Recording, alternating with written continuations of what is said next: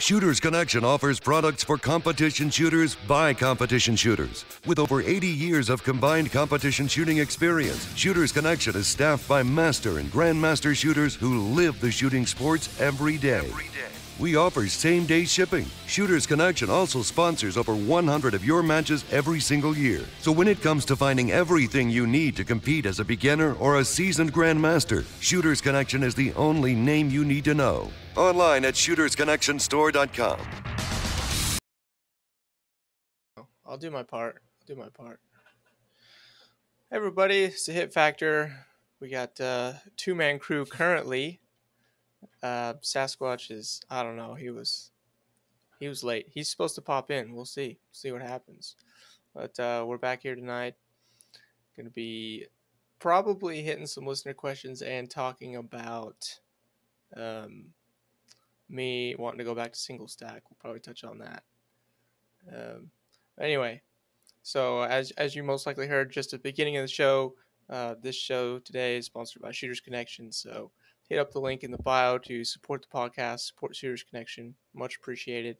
Also, hit up social media pages as far as Instagram, Facebook. And if you want to join the Discord, there will be a link in the show notes description box below. So thank you for joining us. We should have a decent show. I got a question for everybody. So at this point, oftentimes I open up the show. Why? Why you gotta and then do this was Jeff's.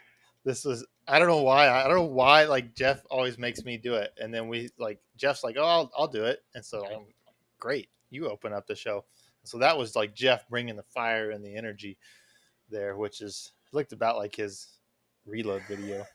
Sounded about like his reload video. Every time I come in with something subpar, you name the topic, Jeremy's like, all right, okay, let's just talk about how subpar that was.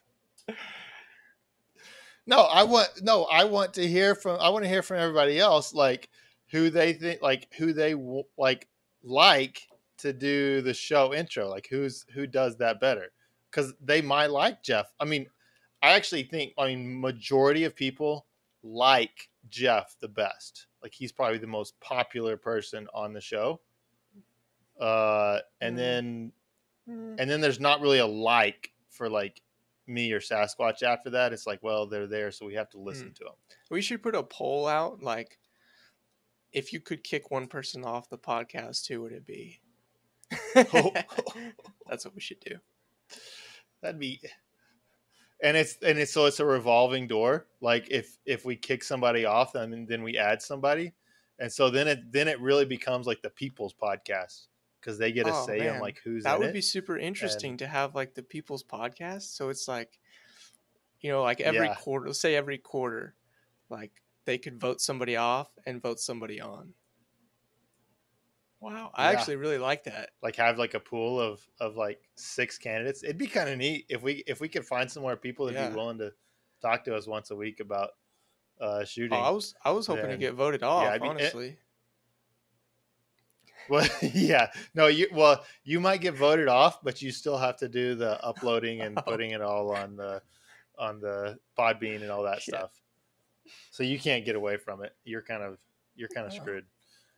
So the other thing that happened is Jeff opened up a huge can of worms on the Discord today, because he made a post about that he wants to come up with a ranking system for USPSA. Yeah. So tell me about that. Like, what's your motivation for that? And then, like, this is 100% like brainstorming at this point. Like, it's just like floating around Jeff's mind. I'm pretty sure there's been like zero legwork at this point into actually doing it. There has been a little legwork as far as me like researching ranking systems and algorithms a little bit. So I have done a little bit of research. But yeah, so we've talked about this topic a little bit before, as far as trying to fix classifier system if you think it needs fixing, whatever, or having a better ranking system. But anyway, so it's just something always in the back of my mind. Really, this doesn't come from a place of like I want to fix anything, right? This comes from a place of I actually need a pet project to like. uh, This is completely unrelated, but it is related. So I'm like pursuing kind of like a data analyst role at my job, and so I'm doing like some courses. I'm learning some programming, all that stuff. Well, I need a pet project. I need a pet project where I manage a bunch of data and I write a program, and I need a challenge and something to work on. So I was like, this will be awesome. I want to do this. So I threw it in there, and that's what I'm thinking about. I'm thinking about like the whole coming up with a way to rank it is like a quarter of the battle for me. Like I have Yeah. so much that I need to figure out and learn how to do that, but I love doing that stuff. I love learning new things, figuring stuff out. So that's kind of where this is coming from. I just need a project, and I thought this would be a fun one. So in the end, I would hope to have like some sort of um, web address or website.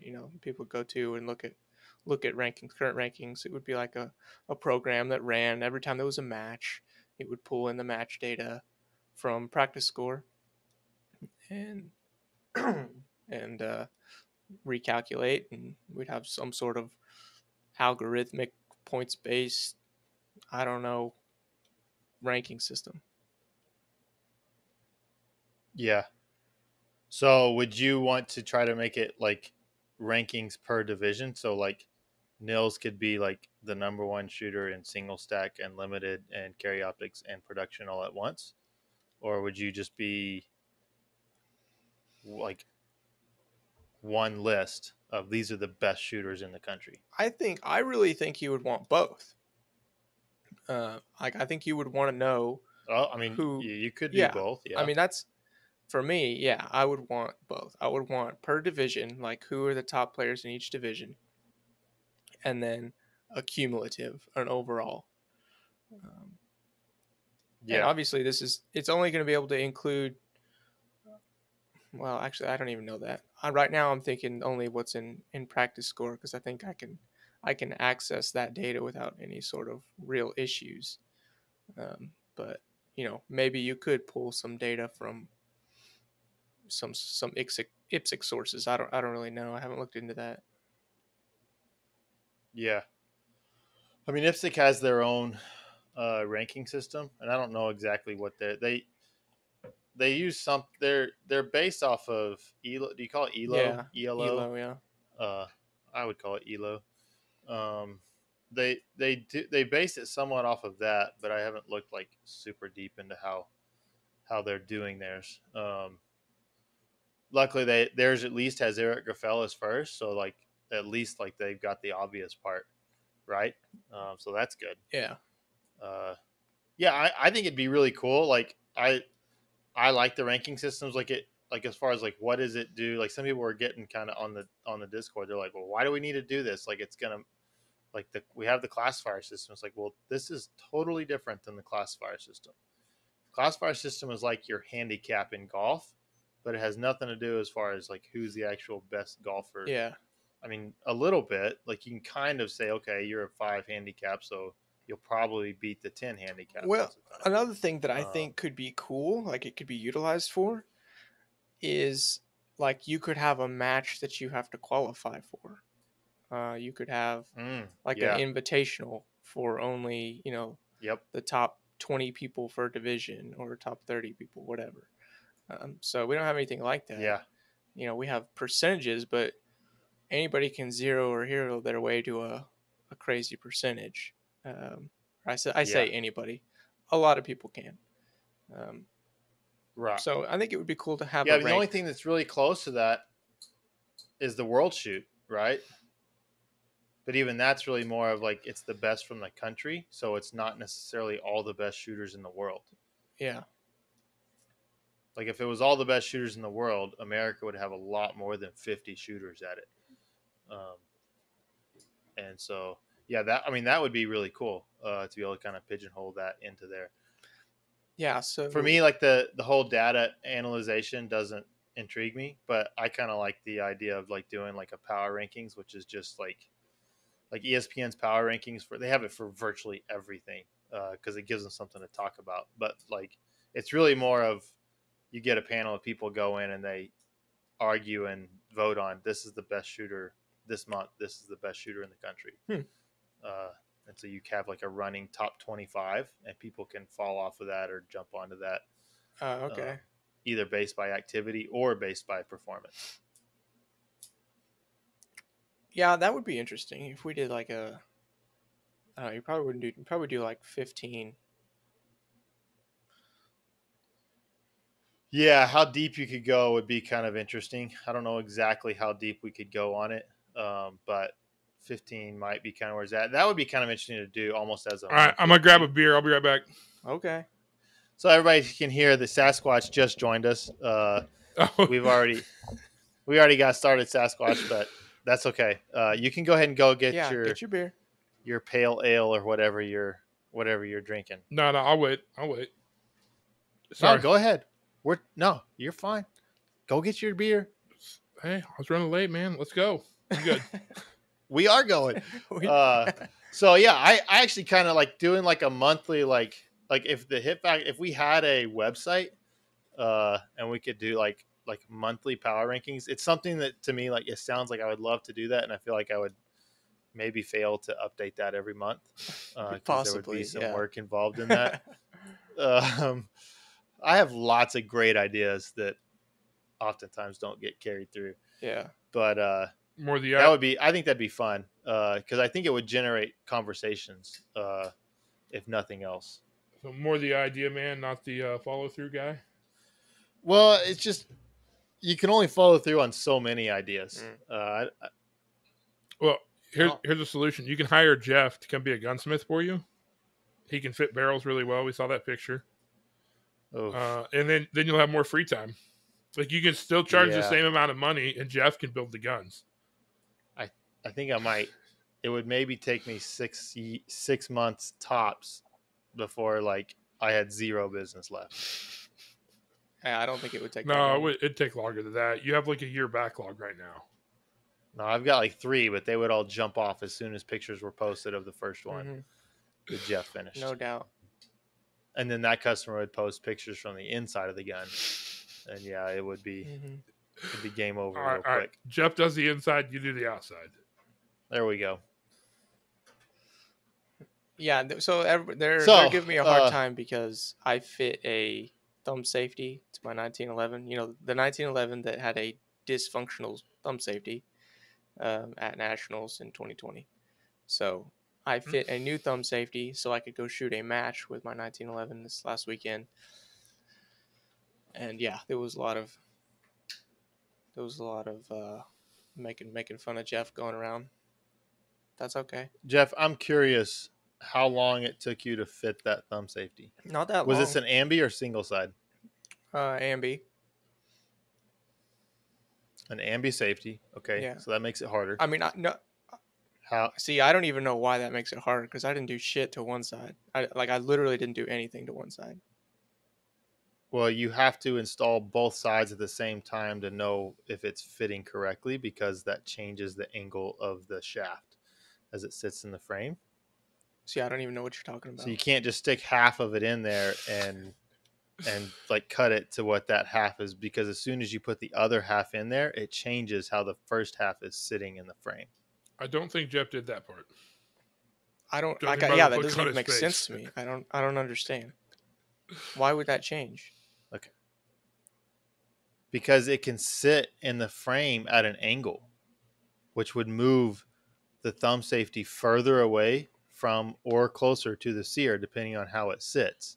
And so then once you put the other half in there, it lines it up correctly. You have 2 holes. Like the thumb safety sits in 2 holes on either side of the frame. Mm-hmm. If you only have it in one side, there's a certain amount of wobble in that. I got you. Whereas if you put the other side in, it tightens that wobble up. I got you. I probably got lucky because this was like a pretty freaking tight to get in anywhere. Like the shaft on the one side that you actually have to work on, the left side.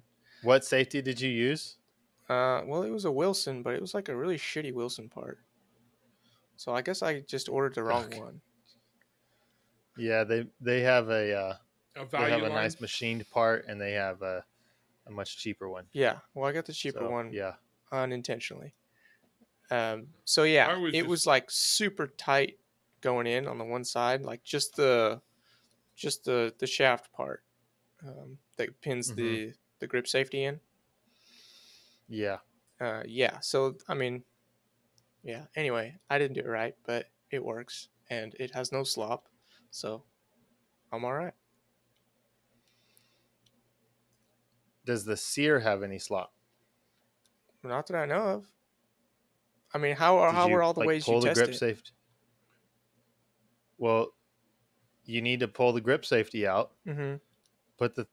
Leave the hammer and leave all the trigger components in. Pull the grip safety out. Put the thumb safety in with no grip safety, and Look at it. cock the hammer, engage the thumb safety, and watch that sear and see if it moves, because you can watch it Right. from Yeah. behind. I think I if did that that. sear's moving, if that sear's moving at all, you're done effed up.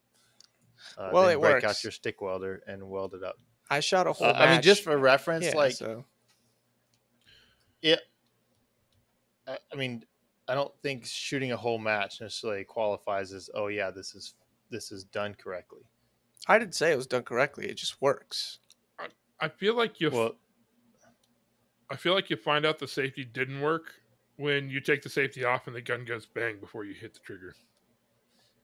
Well, yeah, you find out the safety doesn't work whenever, like, that's immediately followed by a trip to the ER is how you find out how that, if it works or Right. not.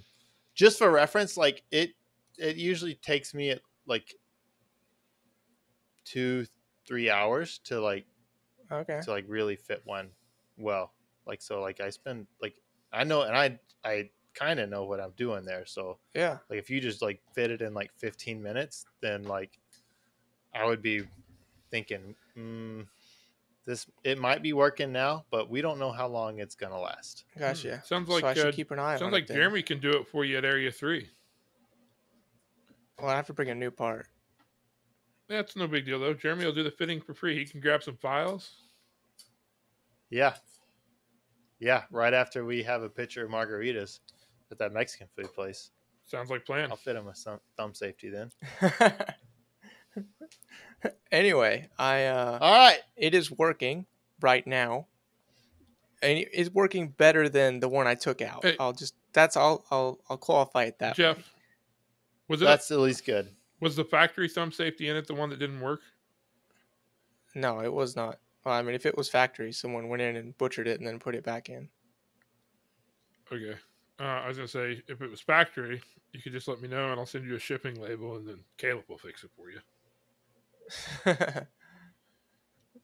Jeff, it was factory. Send it to Caleb and It was see if factory. he can fit a thumb safety. Everything on for it. this gun is factory. There I've you not done go. anything to it. I think it needs to go to Caleb, and he needs to work the gun over. Email me the serial number in the morning. Oh, hell yeah.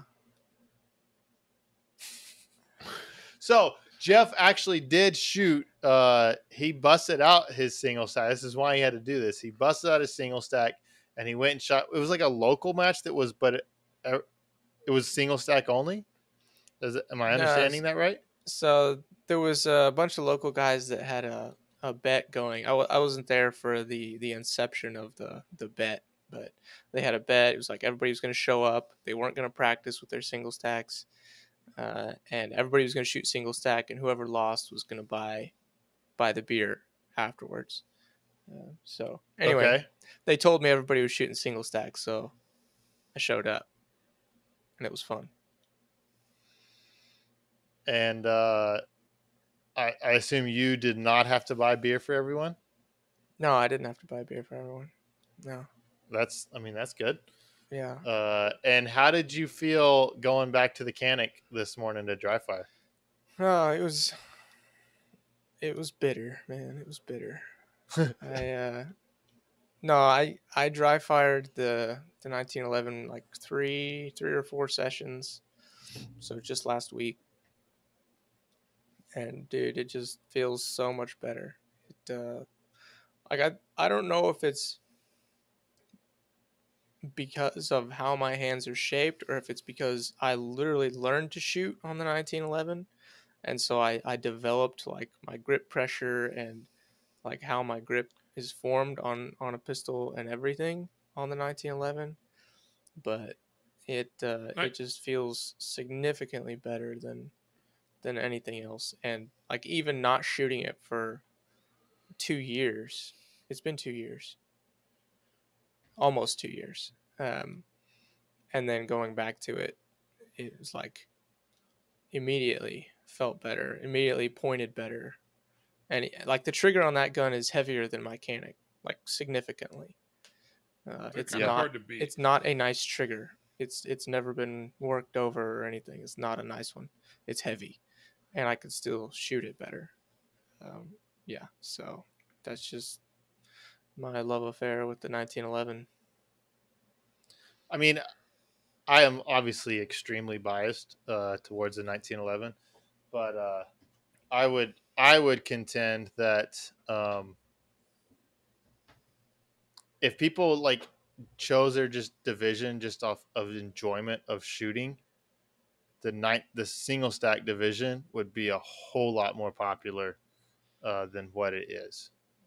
True. And that like just because like they are just a lot of fun to shoot.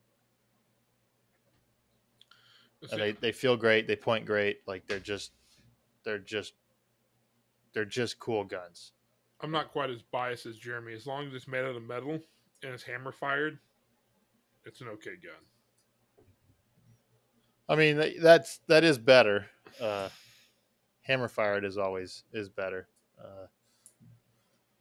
So Jeff and I were talking a little bit because Jeff and I are kind of both in the same boat a little bit, in that we had been planning on shooting nationals early in the year. We're signed up for nationals. It got changed, and both of us are no longer shooting nationals. And it's weird. I mean, to me, it's 2 years in a row for me almost. Although I did it to myself last year, but this year it's like the rug's like just been pulled out from under you, and so like it's really a reevaluation of shooting, at least in the meantime. I know for me, like I still really enjoy shooting. It just like from the top, it's kind of so messed up that it is a struggle to that drive to like really compete hard is diminished, I would say, because of kind of how messed up the top of the sport is. Yeah. I don't think it's going to stay like this like forever. Like I kind of don't. I think we're in a bad cycle right now. That's just maybe my too positive an outlook, which may surprise most people that would have a positive outlook. But I feel like that's where we're at as a sport. Like we're just in a kind of a low cycle, and it's going to get better.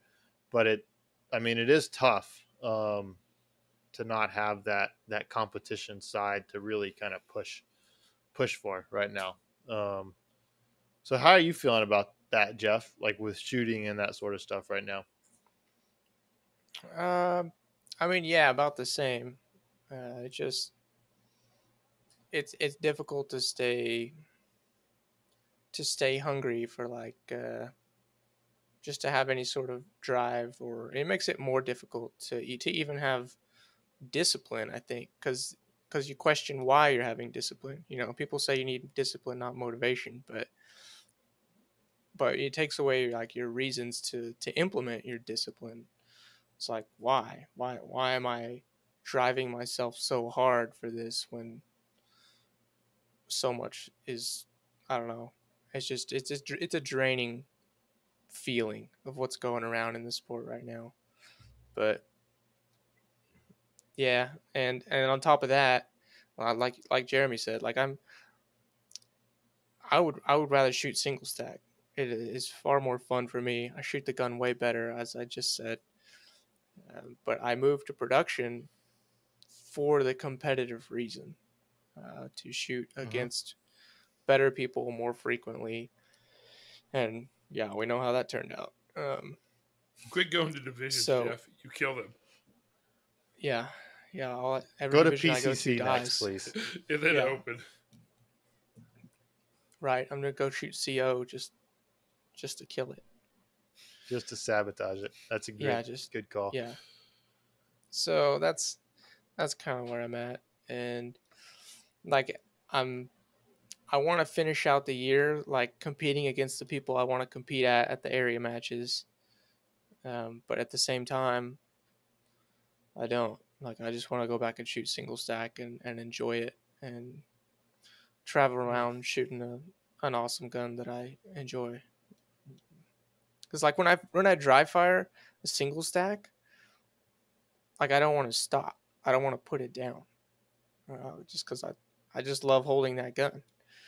Yeah, and I don't like. Sometimes I get that feeling with the Canic.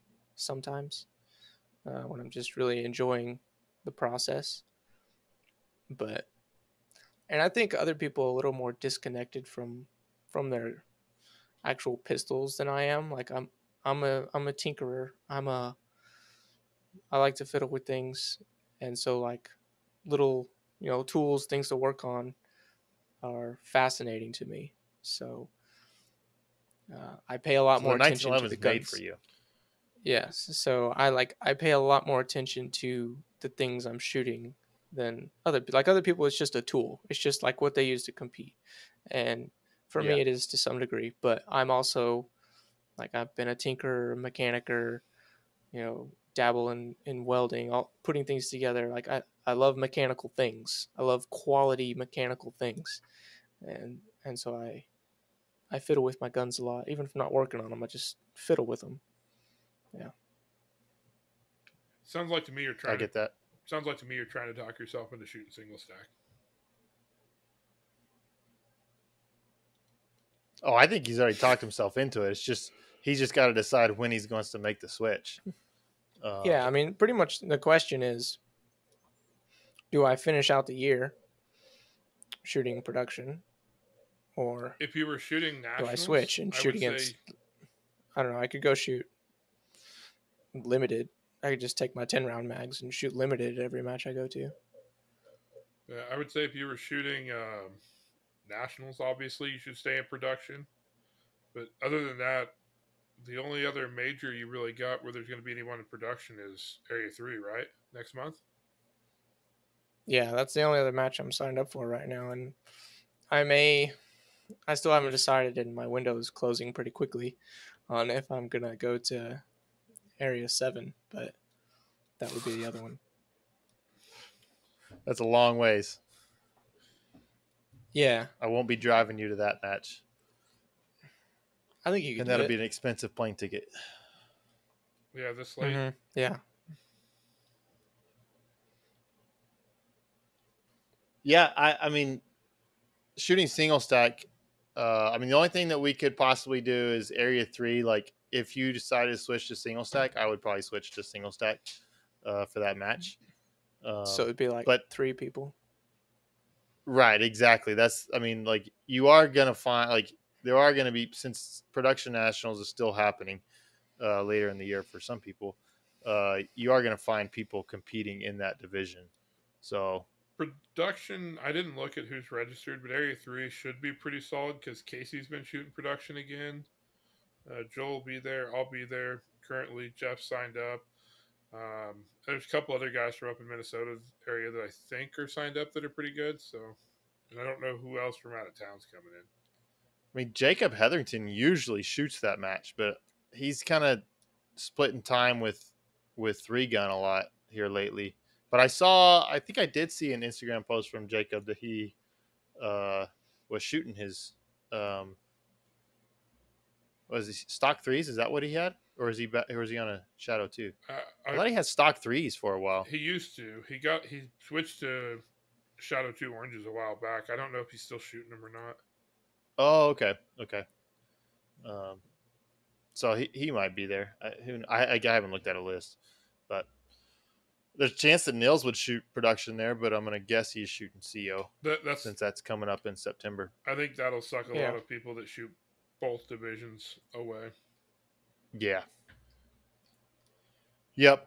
So, no, I get it. I mean, that is a little bit tough. And I don't want to dwell on that too much because I don't want to be like people do listen to the podcast. I don't want to be like I feel if we're down about the sport, like we're gonna like influence people that are already struggling with motivation a little bit to like be even less motivated. So I don't want to be that at all for anybody. Um, I'll say for me, like I've been to the range a couple times since Area 1, like just gone to the range a couple times. And for me, like guys like Jeff and other people that like dry fire and like their dry fire is their motivation without a whole lot of live fire, really, man, that like more power to you guys. Like I think was maybe like that when I first got into the sport. But I have to live fire to make myself like, it's like I go live fire. It's like, okay, stuff doesn't work quite like I want it to. And that's what motivates me to get up and dry fire in the morning. But my live fires have been basically just pure, how fast can I go? Cause that right now, that's what's fun. And I like, that's all I care about at this point. I'm not like the mistakes that are happening. Like they're big. There's lots of mistakes, like very numerous. But it's going to be kind of an interesting process as I hopefully try to get shooting a little bit more frequently. Not all the time, but more frequently than I have since, twice in the past 4 weeks, last month, over a month. To like, the goal is not to slow down. The goal is to just do stuff right at that same speed. And just see where I end up. See how that ends up. I'm actually changing my technique a little bit too. Like I've never shot like arms locked out. I've always kind of shot with the gun elbows a bit bent, and so I'm kind of messing with locking the arms out and seeing if that helps some of my moving the gun as I'm pulling the trigger. I do a lot of like trying to. It's just a bad habit that has just crept in, probably from shooting too much. I don't know. Like I move the gun as I pull the trigger, and so trying to see if locking the elbows will help that. It's not a straightaway immediate fix, but also like I haven't shot enough, haven't trained enough to know if it's going to be. But I kind of like it. It's kind of interesting. Have you?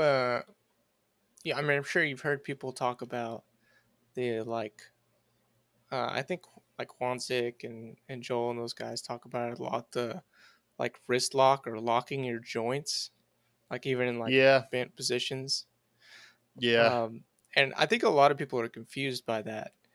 I actually even heard somebody who's like a very good shooter at a recent match being like, "What does that even mean? Like, what is locking your wrist?" Uh, so, anyway, I was just curious if that was something that you did because I know you do shoot with bent arms. If like you consciously like locked your elbows into that and try to like not let them flex or anything like that. No, I haven't really put like a real conscious effort into like how far or how close the gun is away from me, because that's really kind of what you're doing. The gun's either closer to you or further away from you. Yeah. And I haven't really ever put a lot of conscious effort into that, other than I've always kind of done what was comfortable and what I felt like I could comfortably grip the gun the hardest that way. Yeah. But that's also somewhat like what is your perception of gripping the gun hard. Yeah. May not necessarily be what is putting the most pressure on the gun. Dude, there's so many people that do it so many different ways that like, Yeah. I would just be so hesitant to ever tell anybody like this is how you should do it. Because people have been Right. successful Yeah. so many different ways. It's just something that I kind of wanted to mess with and see if that would be something that would kind of help me out, get past. And you kind of sometimes change for the sake of change is almost good, because it gives you new feedback, it gives you new sensations, and it kind of may make you more aware of stuff that you haven't maybe been aware of recently. Well, I think like most things too, you have to remember in shooting, there's like generally what most people will agree on is kind of the preferred way. but it doesn't necessarily mean it's the only way. Kind of like Eric Rappel puts his finger on the front of the trigger guard. Like 95% of good shooters would tell you not to do that, but I mean, clearly it works for him, but that doesn't necessarily mean it's the best way. I mean, the Eric deal it's surprising that more people don't do it because he does it, because he's so dominant. I mean, like, he's far and away the best shooter in our sport. Like, nobody's close to him. That's probably the secret sauce right there. I mean, like, yeah, we know that that's not, but like, it is shocking. Any other sport, if you had somebody that was like the best, like for as long as Eric has been the best in the sport, like, people would adopt stuff like that. Like, they would 100% be doing it, and yet you don't see anybody. The only person I know that does it kind of like he does is Lena Mitchell. Angus always shot that way too. He doesn't really shoot. Angus does? Okay. Yeah. I never noticed that he put a finger up there. And I saw some other shooter here in the last 6 months, video of a shooter that was doing it. But it wasn't like he was a good shooter, but not a known shooter, at least to me.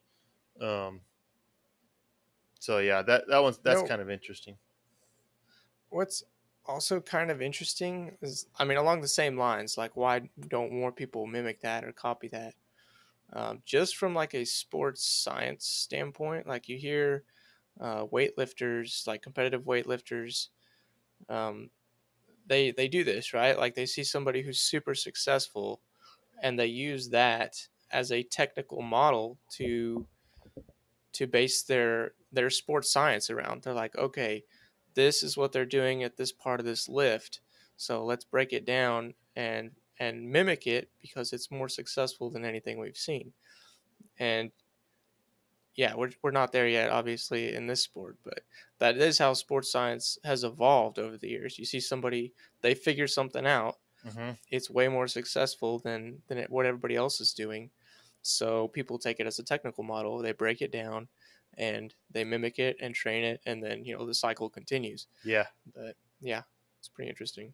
Yeah, it really is. I mean, like that, I would love to have somebody who, like, come from the golf world that is like studies all of like the sports science part of the golf world, and like that knowledge of that science, not necessarily of the golf swing and all that, but the knowledge of the science of it, like, come and like dive into our sport. And like, just, I feel like the book that they would come out with, if they actually did that, be like, all these shooters are like crazy, like they're like 50 years behind on sports science and everything that they're doing. Right. Yeah. They could be way more advanced if they wanted to be. I mean, it helps when you've got prize tables that are, I think the most recent golf major was over $3 million. We're just a little short on that. Just for first place. And I mean, money helps advance a whole lot of stuff real quickly. But I've talked to, like, maybe, I know one person, maybe two people that have actually done that in this sport. Okay. That they take, or they collect, everybody's technique. They have folders on their computers of just these specific people shooting, and they break down their technique and they study it, and they go from there. They don't necessarily mimic it, but they're studying each person's technique and trying to evolve the sports science of the sport. So I have met people that do that in the sport, but it's not sports science that they're publishing or really anything like that. They might be sharing it in their private circles, but yeah. No, I mean, that's cool. Hopefully that stuff kind of does become public at some point, which would be pretty interesting. I would understand why they would keep that private and not want to share that, because they did all the work, so you don't want to just give that away for free. Oh, I know something. Jeff, do you? We had a discussion on the Discord, and I made the statement. Nobody's gonna be surprised that I made some wild statement that if you're short, you're slow. And I said, AKA Jeff, because Jeff is short, so Jeff's slow. And Jeff's like, we can race anytime when you want to race. So Jeff, like, when are we racing? Like, what distance are we racing? What are we doing? Area 3, Bay 1 to Bay 10. And back to Bay 1. Sure. Yeah, so the thing here is I'm pretty damn confident in like a, sub 400 meter that I could smoke Jeremy. What do you think you can run a 400 in? But I'm also pretty confident in anything over that Jeremy is going to smoke me. Yeah, the longer the race gets, the bigger the gap is going to be for Jeff and I to a point. If it got much over like probably 4 or 5 miles, I think we both would just quit. But I'm not the quickest person in the world, so I don't know that like 100-meter race. There's a good chance Jeff might beat me at that. So I feel like 400. That's still a sprint. I mean, Olympically, that's still considered a sprint. But for you and I, Jeff, that's not a sprint. Like there's some conditioning. Right. Yeah. Going in at that point. I would say a 400 to a half would be pretty good. I think because I think at a half is actually where that's going to be where I probably start breaking away, because I think you could suffer through a half a mile. I think you could suffer through enough of that. I don't think you could suffer. Yeah, my strategy would just be to hang with you till close to the end of the half, and then suffer for the last 50 meters. But on Area 3, we just break onto the local high school track. And it'll be best out of 3, so we'll see who's winning at 400, who's winning at 800, and then who wins at 1600, which is basically quarter, half, and whole mile. If Jeff wins, Jeff beats. I'll be at least a half lap ahead of Jeff by the mile. All right. Yeah, probably. That's pretty soon. I can't even train for that. Area 3. You got a month. Oh God. No, I'm not going to a local track at Area 3 and running a mile. I don't want to do that. That doesn't sound fun. We can just pick a date. We have people vote in. Who do they think is going to win? Me or Jeff? Jeff needs to pick the distance. And I think we should race 2, possibly 3 distances. Okay. Pick the distances. So we should do like a sprint, and then we should do like a 4 or 600 meter, and then we got to do a mile. We got to do a mile. Right. You pick the date. We don't have to. We can do it in person if you want. You pick the date. You pick the time. It's got to be in person. Jeff is one. He's feeling the need to be able to feed off of that adrenaline of it being in person. Oh yeah, it's actually imperative that there be some adrenaline involved if I'm going to survive. Sasquatch, you want in? No, I don't enjoy running. I've ran enough miles in my life. I don't enjoy running either. I just have to do it. I don't guess I have to, but I really enjoy running for very short distances. I look forward to it. We'll have to get it in. Jeff, you got questions for us? I know there's a question that I do want to answer. And it was it Viking that asked it? It was one of the most recent questions. I can pull it up. Him and a buddy were shooting. I think he's shooting. Like he's from like Sweden or something. Oh no, this isn't Viking. This is Kaiser IPSC. Isn't he from Finland? He says, me and a buddy will be competing for national title in October. How can we challenge each other in the coming period, but still focus on our own performance? Is it even smart to be squatted together? So I think Kaiser was actually like our first international listener. He might not have been the first, but he's the first one that I know of. So what do you guys think of that? So there's kind of a two-part question, right? I can only answer for me. Yeah. As long as my buddy was also serious, like, it wouldn't affect me at all. But I wouldn't want to squad with someone who's like just doesn't care about competing at all at nationals. But as long as they give a crap and they're gonna like walk the stages seriously and actually like try to shoot, then it wouldn't bother me at all. Yeah, I mean, his question makes it sound like him and his buddy are both competing for a national title. So it sounds like they're both they are both wanting to win. Then it'd be fine. So the question is, how can we challenge each other in the coming period but still focus on our own performance? Let's just say they're living close enough to like they can train together if they want.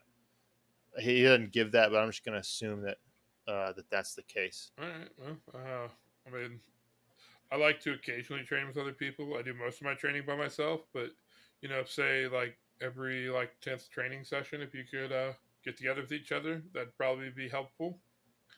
Another set of eyes or somebody else, to push you a little bit on drills and stuff is never a bad thing.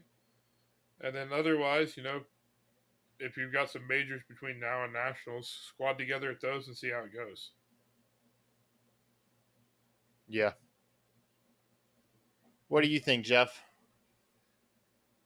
So you didn't really say, are they competing for the same national title? Like against each other? Okay.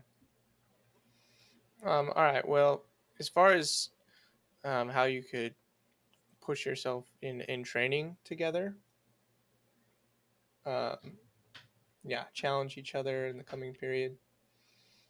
So I'm assuming, like Jeremy said, you could train together at some point. I think that's what he's asking. Like, how would you do that if you're training together?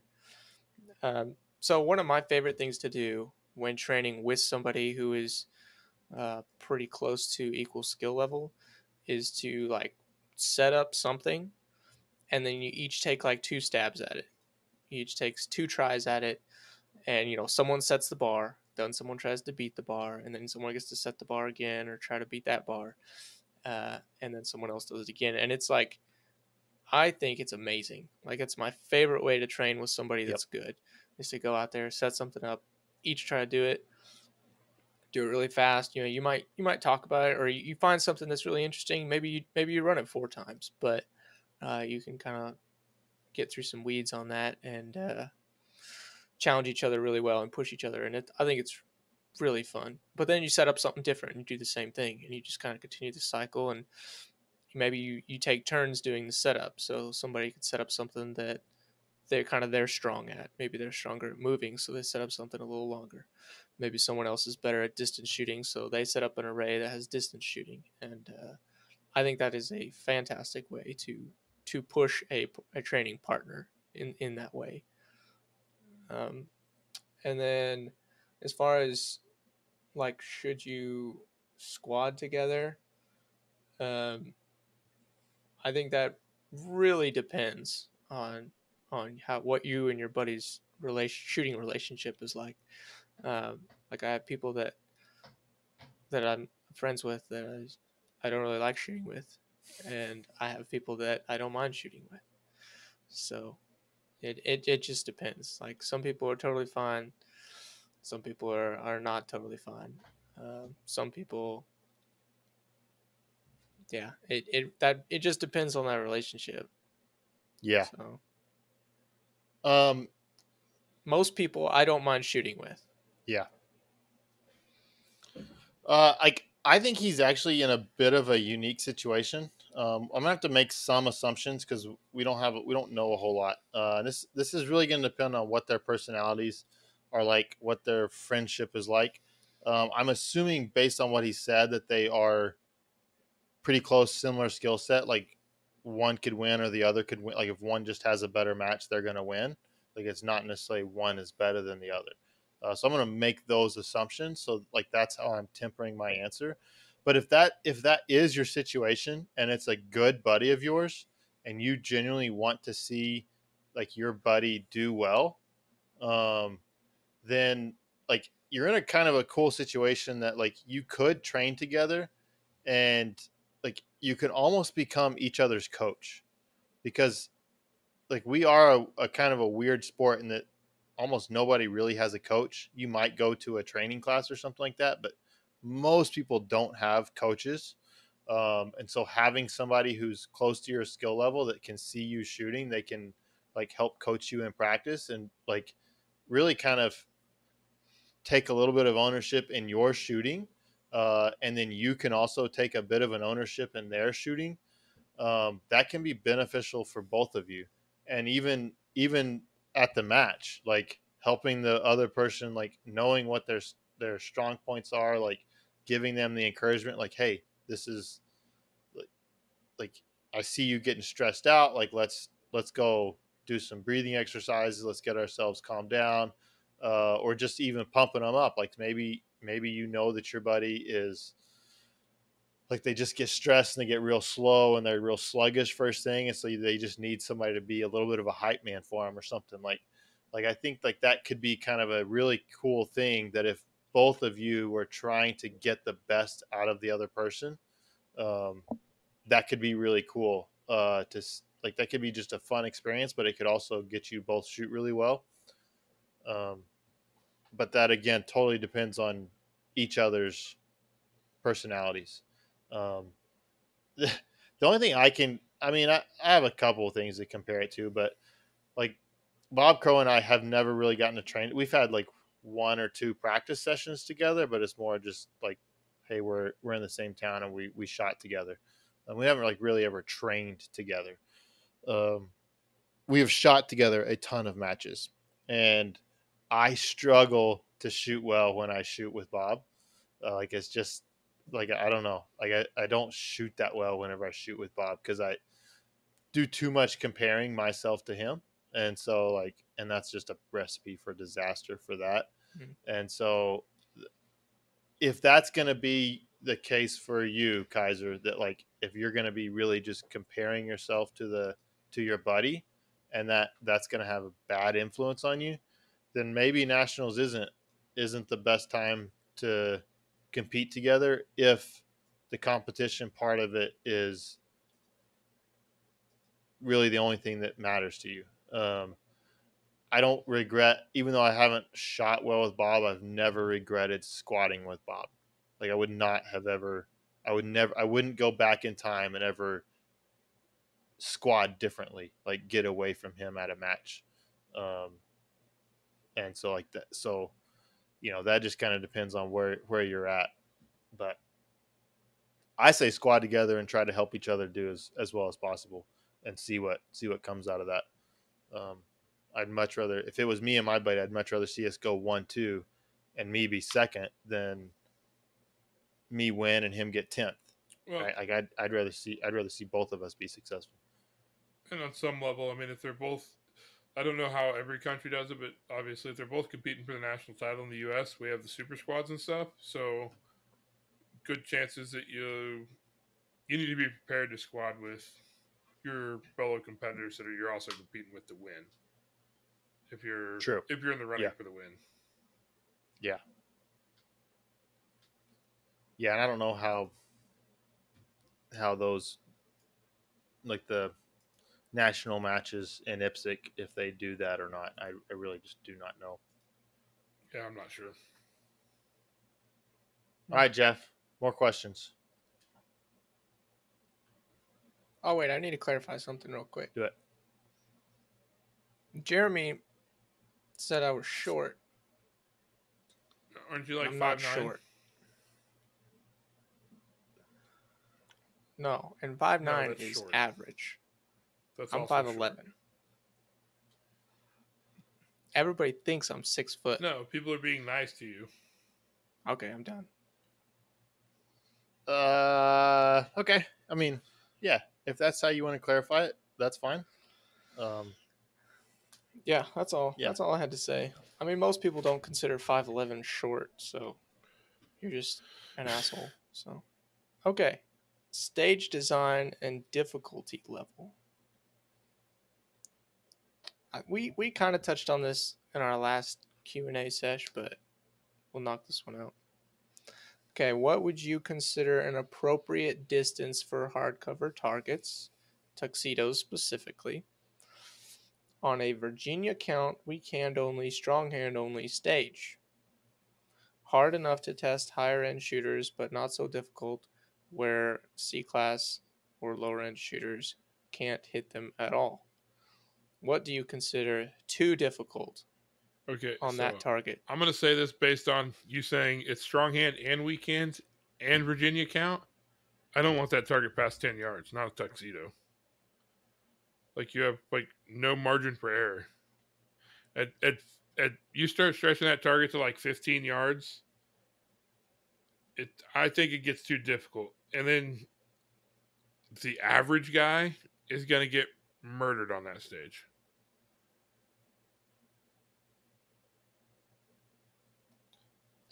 Me personally, on a standard stage, like a Virginia count stage, I don't want to see a zebra on that stage.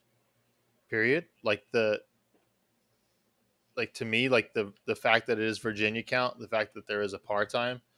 I don't know if he said par time. Maybe he just said Virginia, but it sounded like he was kind of describing Virginia. A standard stage. To me, like. Yeah, I don't really want to see a zebra on that stage. I personally wouldn't design a stage like that. Kind of build on that,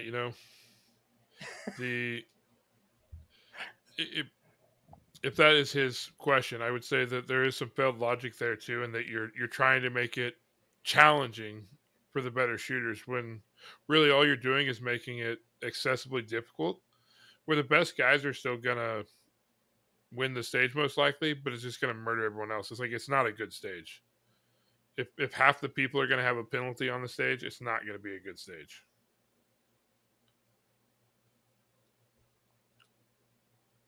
That was not the question. Jeremy, you changed the whole question. Yeah. So, well, first you said you wouldn't even put a tuxedo target on, and then you brought par times in like it's a standard stage. And wasn't it how far a tuxedo? He just wants to know. The question was, what would you consider the appropriate distance for this target on this stage? He's not asking how to make it. He's asking what is a good distance for the lower end shooters? Oh. What's a good distance for that target away to in the storage shed? I'll say a Virginia count stage, zebra, 7 yards. Strong hand weekend, Virginia count. Also. Right. Yeah, with strong hand weekend, 7 yards.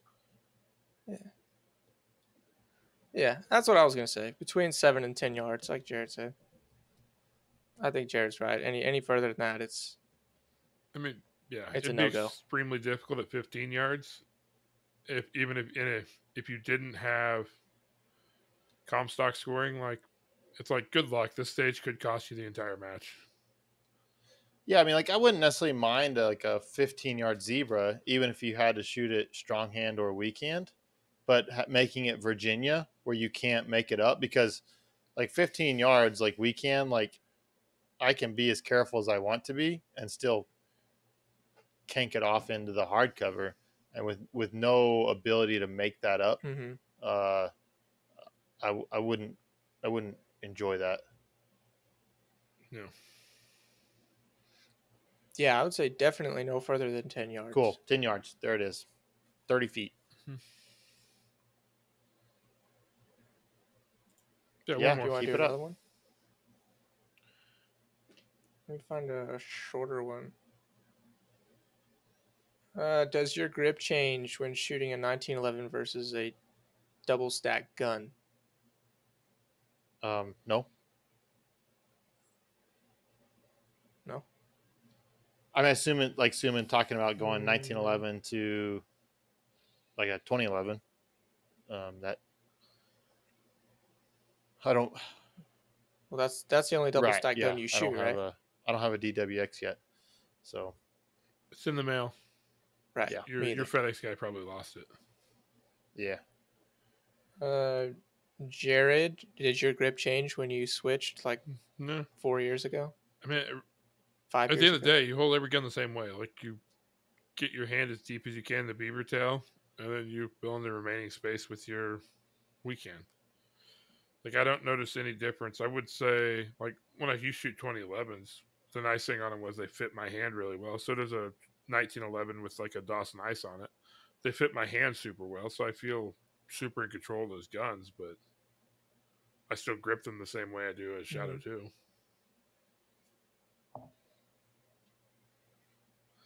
So for me, I would say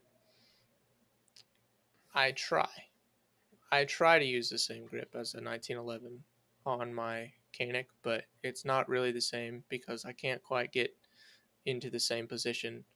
This gun, the Canic, like, it's not as lengthy, like front to back, like the grip isn't as long as my 1911 is, so I can't quite get as much of my support hand on the actual grip. And then also I really like push down, or I really put my thumb, put a lot of pressure on the thumb safety.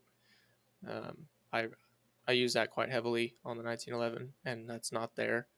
Also, the beaver tail area is a lot wider on the Canic, like the back of the gun is a lot wider, so I can't even bring my thumb up close to the gun on the Canic. Like, it just kind of has to shoot out to the side because my knuckle can't get past the back of the gun. So my grip is quite a bit different, though I try to make it as close as possible. You know, I'm still using the same like grip principles, like the same type of pressure, but my hand is on the gun differently just because the gun is shaped differently. Yeah, that makes sense. Dunsky. All right, let's find another one. Does IPSC make sense in the U.S. as a replacement for what USPSA is becoming?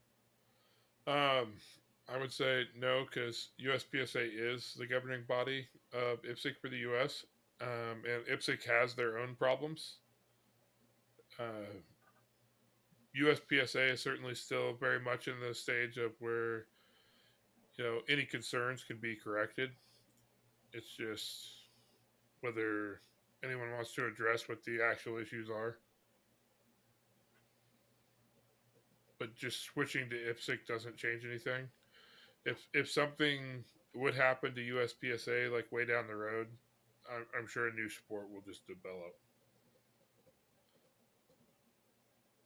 Yeah, I don't see USPSA releasing its IPSC charter. I'd be surprised if they did that. I don't know, they would, but Jared is right in that we wouldn't. You're just changing one master for another, and I don't know that we're getting better, getting a better one. I don't follow all of the drama with IPSC as closely as I do USPSA, but I'm pretty sure it's still there.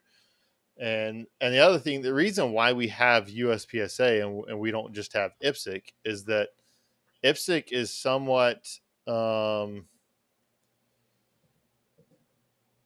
to think of the right word, but they have to basically try to create a sport that is workable in all of the world's gun laws. And USPSA was like, no, we're America. Like we're free here and we get to do what we want. And so we're not going to allow France. I'm just picking a country. Like, we're not going to allow the laws in France to change how we govern our sport here in America. Which is, I mean, it's very typical, very American response. And that may be oversimplifying things a bit, but that's kind of why we have USPSA and then IPSC, because I mean IPSC started here, and then it became international, and so then at that point it was going in a direction that was different than what the shooters in America wanted, and I somewhat appreciate that. that United States is unique compared to virtually every other country. Not to say that there aren't other countries that have that are bad or aren't good or don't have friendly gun laws, but we are somewhat unique for the most part to that. So, The other thing on that too, though, is with the asking that question, I would say it sounds like kind of wanting to abandon USPSA. And I definitely don't think USPSA is anywhere near the standpoint where people just need to abandon it. I mean, certainly if you're following online, it's got plenty of its own issues going on right now, but it's very much still in a salvageable place. yeah, it would not surprise me if things stay like they are for another year or two. Like if there is not something competing, somebody comes out with something, a competing division. I don't know if Infinity has the backing, if they're big enough to come out with something on their own, but like I could see a company like that's been disenfranchised a bit by the sport, whether that's justified or not. People can argue about that, but they've been disenfranchised. Basically their whole business model is based off of competition shooting, and so then maybe they want to start their own thing. Do they have the money to get that up and going? I don't know. They might could get some other people to go in with them, and maybe they start their own series, kind of like they were going to do anyway. I could certainly see something like that happening, and then will it get ground support or not? Who knows? But it could be interesting to see. Yeah, I would love to see more large IPSC matches in the U.S. though. Like we got Pan American this year. That'll be pretty cool. I wouldn't mind seeing, something like that once a year in the U.S. Like a big IPSC match.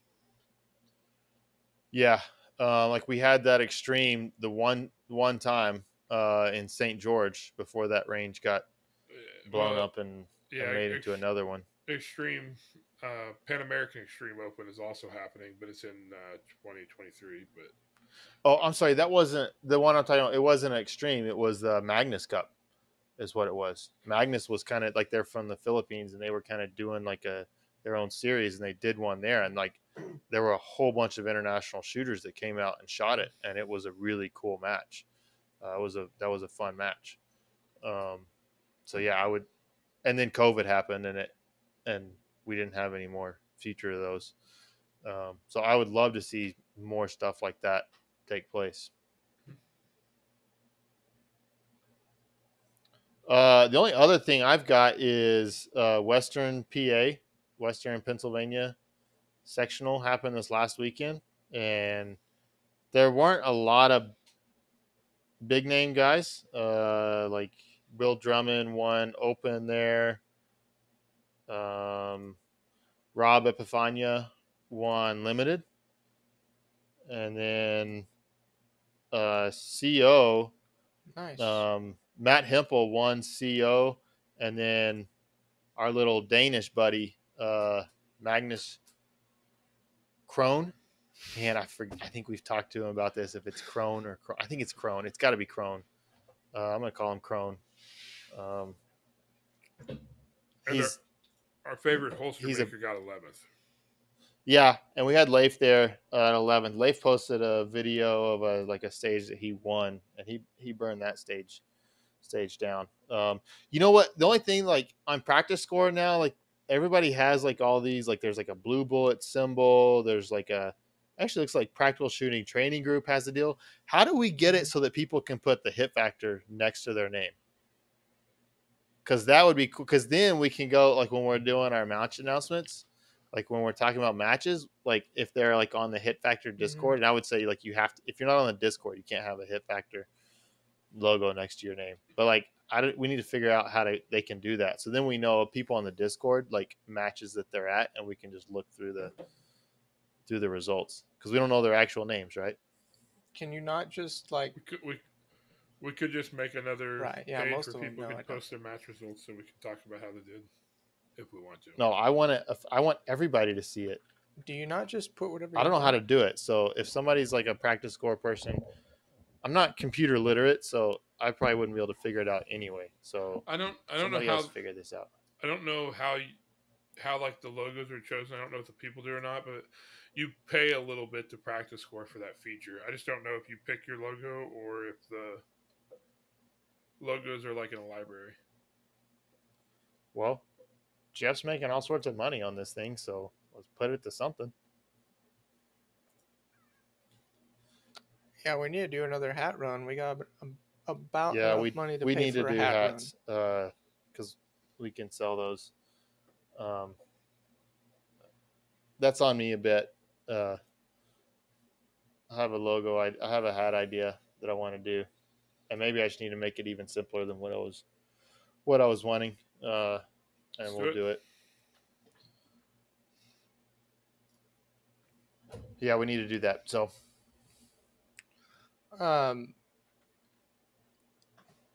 okay. And before we shut it off, let's talk about Shooters Connection real quick. You guys all know who Shooters Connection is. They sponsor a lot of matches in this sport. Shooters Connection is sponsoring today's episode of the podcast. So thank you, Shooters Connection. Shooters Connection is run by competitive shooters, and they sponsor over 100 matches, is what I've been told. They sponsor over 100 matches in this sport every year. They're shipping stuff out fast. They shipped my thumb safety, even though I bought the wrong one. They shipped it very fast, and I got it in time to fit and shoot a match before it came around. their shipping is very fast, despite my greatest efforts to ruin that thumb safety. But yeah, so thank you, Shooters Connection, for sponsoring the show and getting me my thumb safety.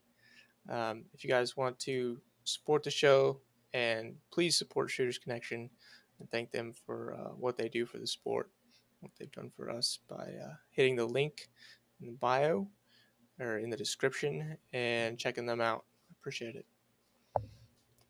And anything else from you, goons?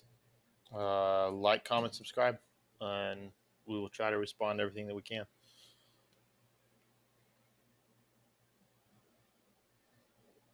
Fair enough.